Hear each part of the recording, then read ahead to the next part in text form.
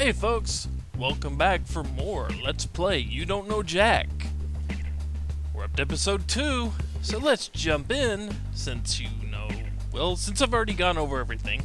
We'll just jump right in. Okay, we are on. We are on indeed. Episode reported that once he made Episode 2, Fistable Bowling Equipment Incorporated. We're going in 30 seconds. Bonjour, they call me Donnie. Please to inform me of the number of players, why don't you? Just me. How sad, you have no fiends. Go ahead and give me your name then. Well, I have fiends, but sudden lack of friends, I guess. Alright, now here's what you're going to do. Questions will ameliorize before you. Select the boutonniere next to the correct answer. And you have to watch out for the timer that's ticking away. The more promptly you buzz in, the more regal tender you'll make. Or lose. Regal okay, tender. guys, let's get ready. 10 seconds. Be careful out there. Blue collar check. 6. Blue collar 5. check. Hey, fade to black. Ha ha. 3. Just calling to annoy us. Please wait for the beep, then hang up. Hi, I'm Cookie, and 4 out of 5 dentists agree I'm a great kisser. When did they agree that? Just you? Great. Looks like I'll have to do all the heavy lifting. And your wrong answer of the game is being sponsored by Fistable Bowling Equipment, Inc. Bury yourself in your ball, right up to your wrist. Fistable Bowling Equipment. That sounds Sniff painful. out our sponsor's wrong answer of the game and you'll end up with a great prize and serious cash. Okay, no turning back.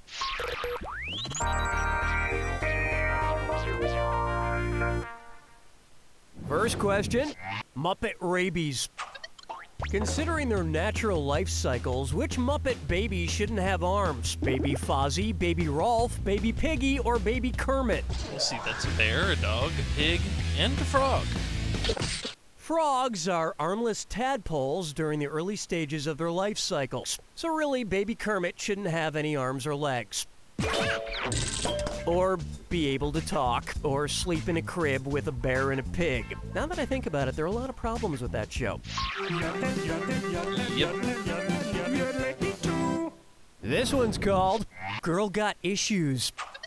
If Joan of Arc revealed her visions on the Dr. Phil show, what would he tell her? Let's get real, you don't really want to kill your dad. Maybe the dragon you're really afraid of is you. Talking to saints is just one tool from the religious shed. Or, get your head out of the gutter. Well, she did talk to saints, but Watch hey, the look, time. a bowling reference. Here's where the money is. Joan of Arc claimed to hear the voices of Saints Michael, Catherine, and Margaret, which persuaded her to save France from the English attempt at conquest in the 100 Years' War. But Dr. Phil only answers to one voice, and that's Oprah. No, her head wasn't in the gutter. And you know what else is never in the gutter? A one-hole Fistable bowling ball. Just like the one you just won from Fistable Bowling Equipment, Inc. Because when life gives you a 7-10 split, you should fist it hard. Today's wrong answer of the game is worth a tidy $4,000. There you go. Seems like good for power, but really, really bad for control. Let's try. But what do I know? All headbands on deck. If the CEO of Old Navy required his employees to refer to him as the highest naval officer rank, how should he be addressed? The captain of cargo pants? The master commander of mittens? The lieutenant commander of leggings? Or the fleet admiral of fleece? The fleet admiral. In the naval hierarchy, the fleet admiral is the highest possible ranking. But that's just his day title. At home, he requires his family to refer to him as the seaman of boxer shorts.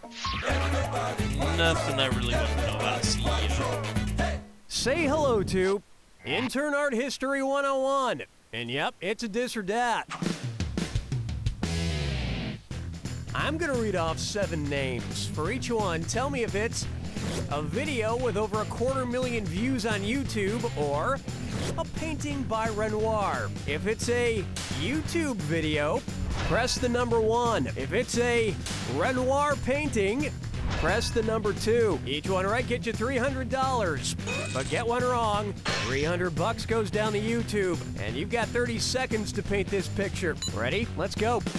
Still love the music. Woman in a rocking chair.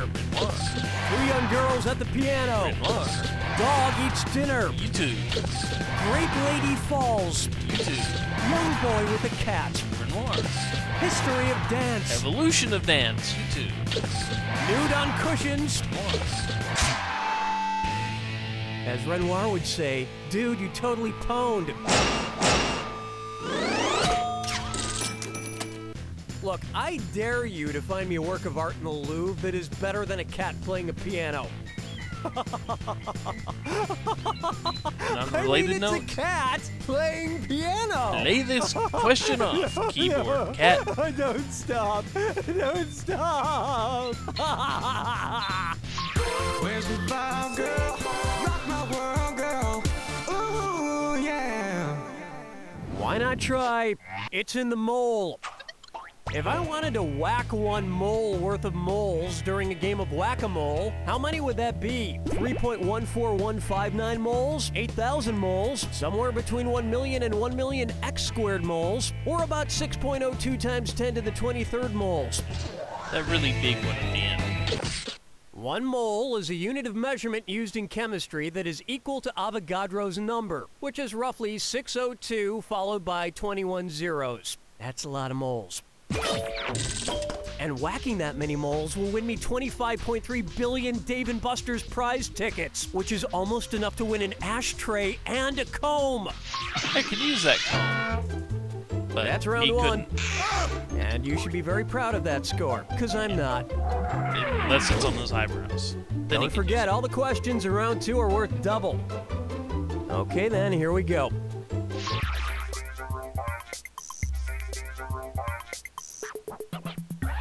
I call this one, Stop Eating Your Crayons.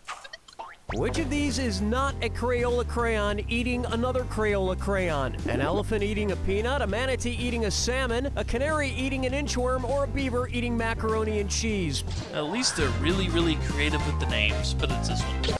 I kid you not, Crayola has 120 of what they call core colors, and 6 of them are manatee, salmon, canary, inchworm, beaver, and macaroni and cheese. There is no elephant or peanut.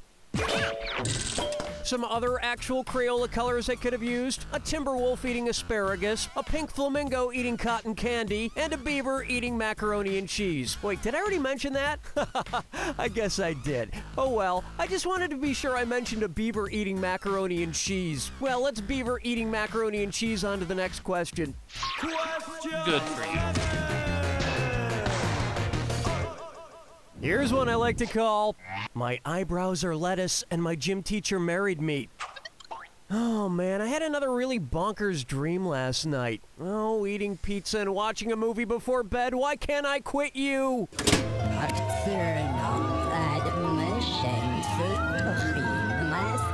I'm glad these are back.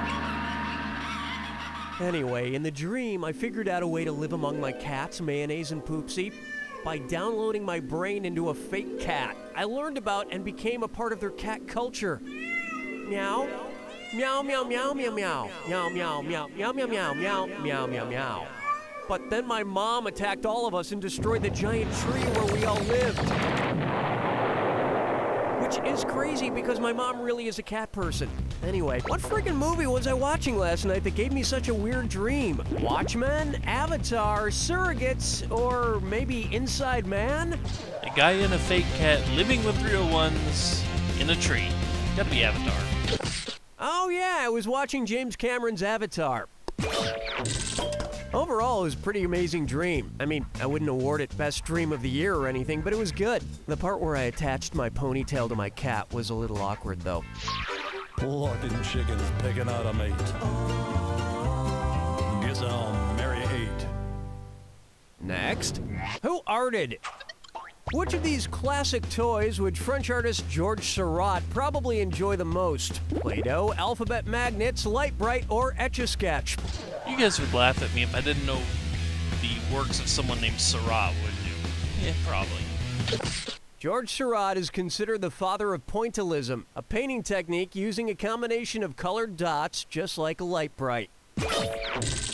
And speaking of classic toys, Silly Putty is great if you want to counterfeit any works of art, except that they always come out in reverse and flesh-colored. Darn it. Open wide for Windows 7. Which musician could not use his or her name as a Windows file name? Kesha, Questlove, Will.i.am, or Old Dirty Bastard? Yeah, if you Let's Play and have to record videos with question marks in the titles, you know this one. Windows file names cannot contain a less than, greater than, colon, double quotation mark, forward or backslash, vertical bar, asterisk, or question mark. So Questlove couldn't name a file with his name on a Windows computer. But he could just pick a different symbol. Well, almost any symbol. He couldn't be colon love. Sure he could. Never let me go.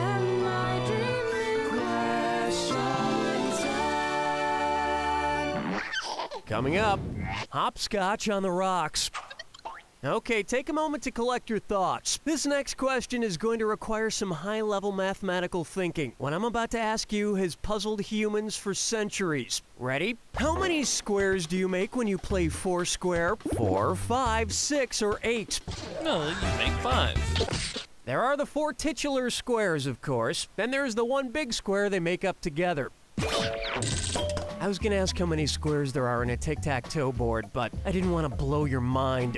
And there are 14 in the tic-tac-toe board.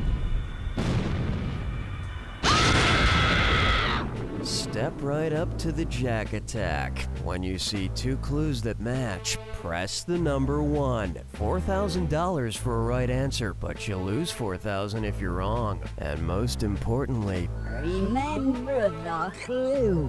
It's gotta be a match that fits this clue. What does your P mean? My P is just perfect. Good luck. We start with PBS, Public Broadcasting. No. There we go, Public. Progressive, 1080p stands for progressive. Puff, did human papillomavirus. No. No. No. Not Public. There we go.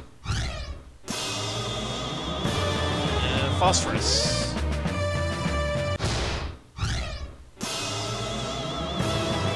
Phineas. I hate it when they do that. Post-meridian. No. Yes. There we go.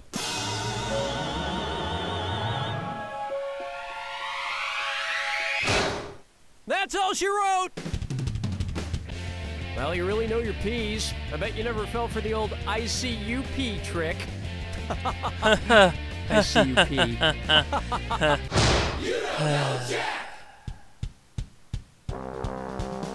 That's a wrap. Donnie, what's happening?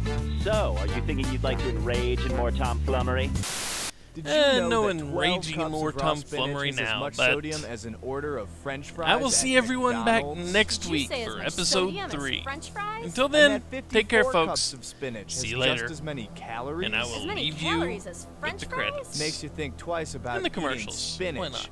doesn't it? Yes. Spinach.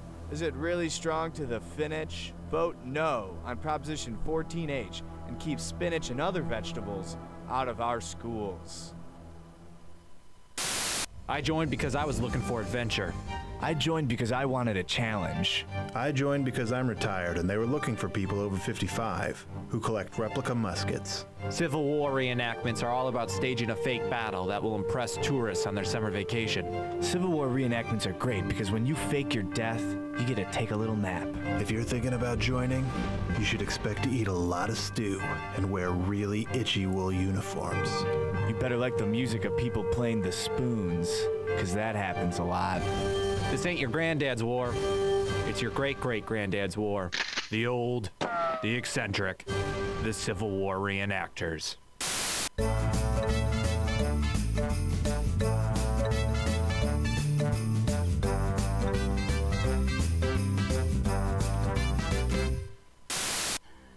In 2002, a film came out that changed the genre of fantasy suspense forever. Mine the sunlight as it dies. A wary sight for weary eyes. No, witch, you will not weaken me. Salazar, throw me the pendant!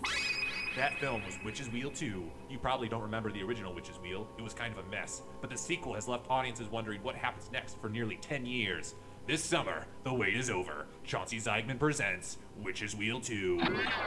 2. The silence of these woods is suspicious. Salazar, 3 L's! Quickly, Warlock, an incantation. This July, prepare yourselves for Witch's Wheel 2. 2. The sequel to the sequel. It's collapsible, it's expandable, it fits in your pocket, it fits in your mouth. The Omni Tool has it all. It's a wood chipper, it's a cat carrier, it's an oven, it's a cradle. It slices through glass and dissolves metal. It's a shovel, it's an ironing board, it's a bug zapper, it's a radon detector. Don't just buy one. It's a tampon, it's a broadcasting tower, it's a war memorial, it's a Spanish dictionary. Replace 10,000 clumsy tools with one Omni Tool. It's an air conditioner, it's flattering pants, it's a bomb shelter, it's a healthy alternative to bacon. Plus, the Omni Tool is 100% edible and fits comfortably in your pocket. It's a covered wagon, it's the face of God, it's a space helmet, it's a particle accelerator. Operators are standing by. Get yours today. It's a toy, it's a rifle, it's a walrus diaper, it's a lemon zester.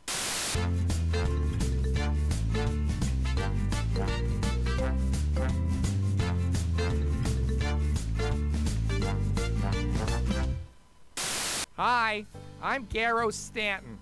We at Stanton's Rhyming Dictionary rate our product so high, we really feel it's the best rhyming dictionary money can purchase. Other rhyming dictionaries might say they're the best, but we really feel we're better than all the others. You want rhymes? That's what you need. We've got a book of rhymes that's a pleasure to browse through. So check us out. Our dictionary is truly sublime. It's really the only place to go when you need 2 words that sound alike. Thank you. This Monday, catch the Season 6 premiere of Farting with the Stars. And this season, we've got our most star-studded cast ever. See Helen Hunt, Jim Caviezel, Leonard Nimoy, the guy from that one medical show, and the girl from that movie with the guy from Scrubs. It's gonna be big, it's gonna be hot, and it's not gonna smell good. It's Farting with the Stars, where the only thing louder will be the roar of the crowd. Monday at 7. Be there. Celebrity Farts impersonated.